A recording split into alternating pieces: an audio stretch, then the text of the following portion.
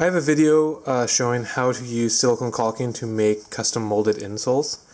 And when I made that video, I used glycerin, like this right here, glycerin, which is like a topical skin ointment. You can get it from Walmart or drugstores and such. It's meant for like helping burns. And a lot of people made comments about how you can actually use other things such as icing sugar, cornstarch, regular water, water and soap. There may have been a couple others. These are just all the ones that I actually had in my house.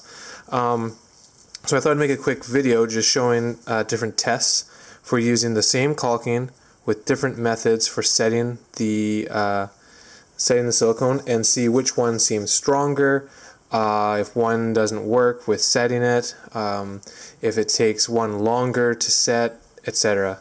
Now the last one I have here, Rebound 40, is actually a product from a company called Smooth On, and it's a silicone for making molds and such, which I've been using. And the stuff is really strong. So this is an example of a mold I made, and it's actually of my baby boy's foot. And it is extremely strong. This stuff is kind of expensive, but it's cool because it's a two-part silicone. And it's definitely, if I was going to be making lots of insoles and stuff like that, it might be worth buying this. I think this this two bottles together is about $40, $30 to $40, and you can make a lot of insoles with that.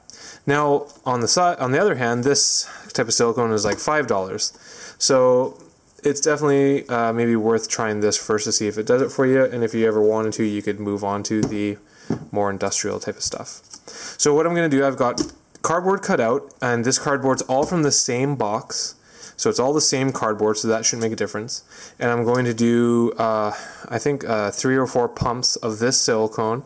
I'm going to mix it with each individual, I don't know, hardener. I'm going to just call them hardeners. And I'm going to put it on each of these pieces of cardboard, just like I was making an insole, and then wrap it in saran wrap, like I did with the insole video, so that you can try to make a shape or whatnot. Maybe I'll use my hand and make like a shape with my hand. And then what we'll do is I'll leave it overnight, and then tomorrow I'll see which ones worked and which ones didn't, etc. Okay, so I'm going to do the icing sugar first. Let's see, I'm going to do 1, 2,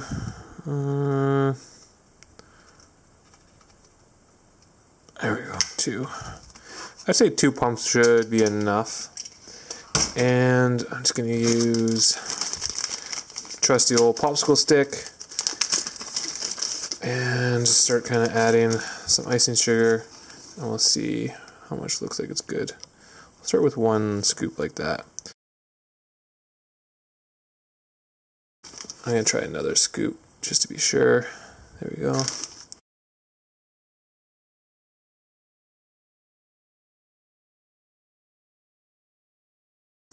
So that was 2 scoops of the icing sugar, and it's gone kind of white, if you can see it there.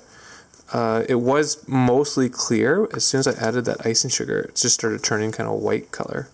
So it seems pretty good. I don't think I need to add much more icing sugar than that. So I'm just going to try that. So that was 2 like little small scoops.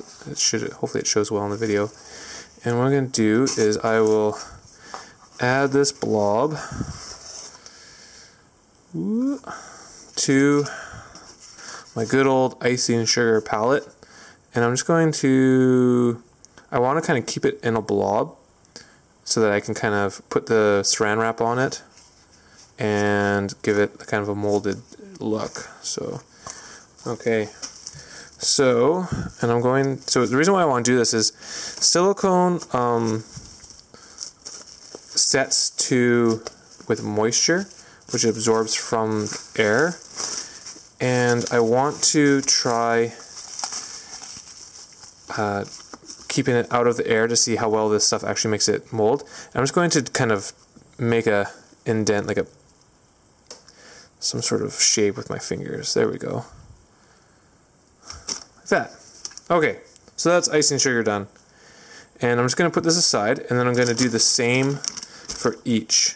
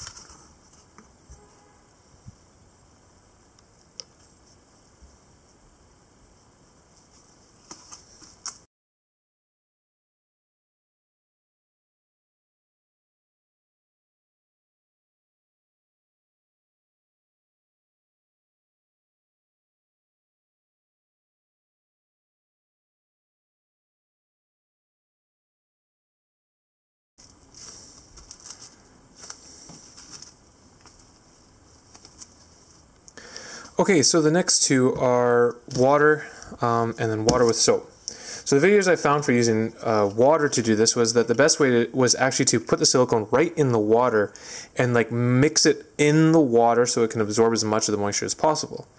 Most people did it with soap, but I'm going to try it with just plain water and then water with soap and see if there's really a difference. And I'm going to try mixing it with a popsicle stick first. And it kind of looks funny because it's just kind of floating in there. And I just want to see if I'm able to mix it, kind of stir it around.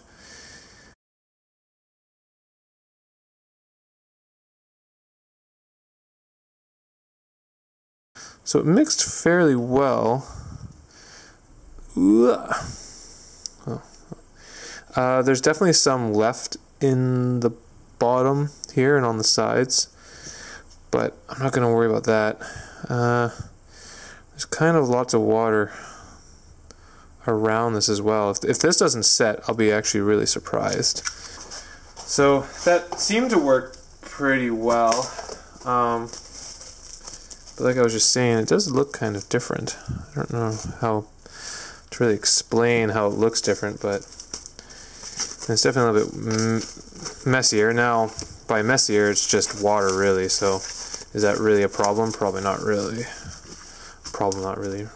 Not really a problem. So let's see, I'll do this like that. Now the other stuff all turned white when I added to it, but this one stayed kind of clear in a way, so I'm not sure really how this one's going to work out. So with the water with soap, I'm going to do the same thing. Now with all the soapy bubbles in there, it's hard to see what exactly is going on. There we go. That kind of worked. So we'll go same thing. Bunch of pumps, or 2 pumps. Whoa. The silicone is like not even sticking to itself. It just made like looks like spaghetti. So maybe I'll try doing it the same way that I did the other one, just to keep things even. I don't know if you can see that in the video, but it's just super spaghetti looking.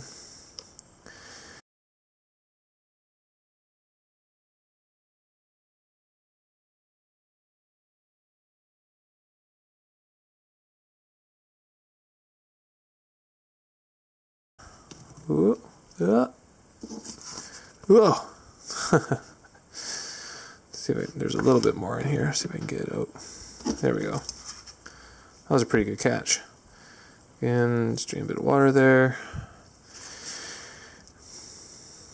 Now this actually, it looks a lot smoother than the one where it's just water. If you can, I don't know, you can kind of just tell that I'm able to just blob it really nicely. Like it's not really sticking too much to anything, which is kind of cool. I'm actually surprised at how different it is. I don't know if I don't know if it's easy to tell in the video, but that just kind of went on there a lot easier than just the plain water. So I'm not going to put this in that puddle. Oops. But same thing, saran wrap. There we go. Put that down.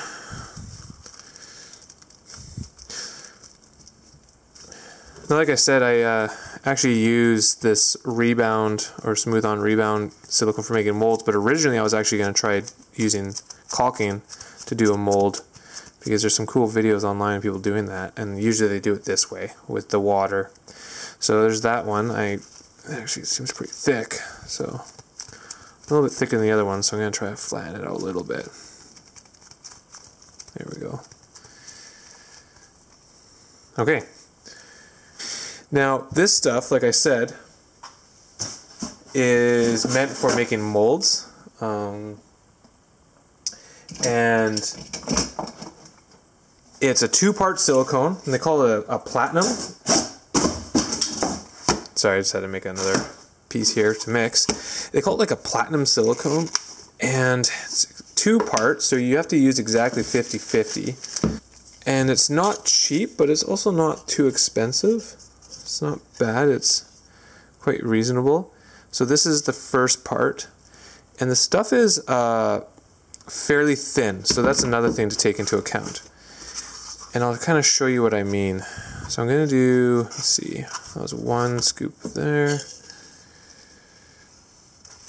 Like I said, I want to try to get this so they're the same amount, because if I don't, then it may not set properly.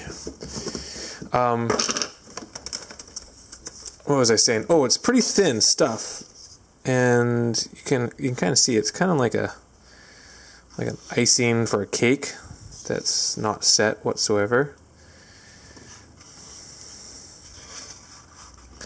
So again, I'm trying to get this so it's 50-50. That looks pretty close. Yeah, we'll go with that. Let's scoop that out there. So I'll show you what I mean. So I'm going to mix this, and it comes out kind of like a minty green. And there's no odor to it. And this stuff, I would say, is probably very skin safe. But if it really, really worries you about what it was that you were using, Smooth On actually sells a certified skin safe silicone for doing life casting. So life casting is where people make a cast of their face or their body, their hands or arms and such like that. And this stuff, when it's even setting, you can put it directly on your skin. So I'm going to just see if this kind of will be able to show you how thin this stuff is. So one thing about doing the molds of your feet or whatever is that you don't want this stuff to, or the silicone to just smooth out. So there, so I just flanned it, and you can see how runny it is. I don't know if that shows it that well, but it's just, there's very little tension to it, so it just runs like crazy. So you can kind of see how flat that's already getting. So if you take make a mold of your feet, well, it's not going to really hold that shape. So what you need to do is you need to use some thickener. So this is when this stuff starts to get kind of complicated, and that's the thing. A lot of people probably won't want to deal with thickeners and 2-part silicones and having to try to find the stuff. So you use this thickener, and it's like a couple drops or just a little bit mixed. It's supposed to be 1% or something like that will thicken it significantly. So you add the thickener and mix it really well, and then it really starts to get just thicker. Now that stuff doesn't increase or quicken the cure time. They even warn you not to add too much, in the hopes that, oh yeah, if I add more it'll really just cure right away. No, that's not really how it works. So you don't want to add too much. There, you can already see it just set right there. So now it's not moving, or it's barely moving. compared to before. Right, so that just, right then, I could feel it just like go off. It was just instant pop. And there you go. So once it's mixed, and I could add a little bit more just to make it even a little bit thicker if I wanted, but I don't think I have to. I think that's gonna be thick enough. So, I'm gonna do that.